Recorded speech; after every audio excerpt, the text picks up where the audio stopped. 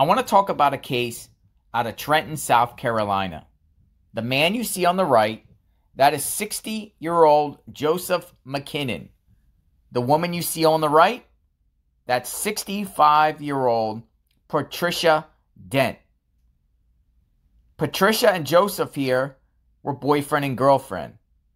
Joseph, he just strangled to death Patricia, his girlfriend. He strangled and killed her. Then he took her body and was in the process of burying her body in his yard. And then he had a heart attack. He fell over and he died.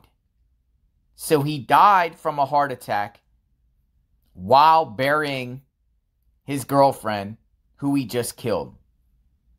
The irony, right?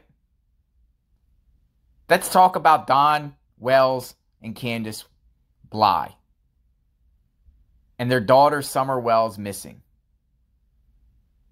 A lot of speculation that Don Wells buried his daughter Summer Wells on his property, right around his home, just like Joseph here was burying his girlfriend Patricia on his property.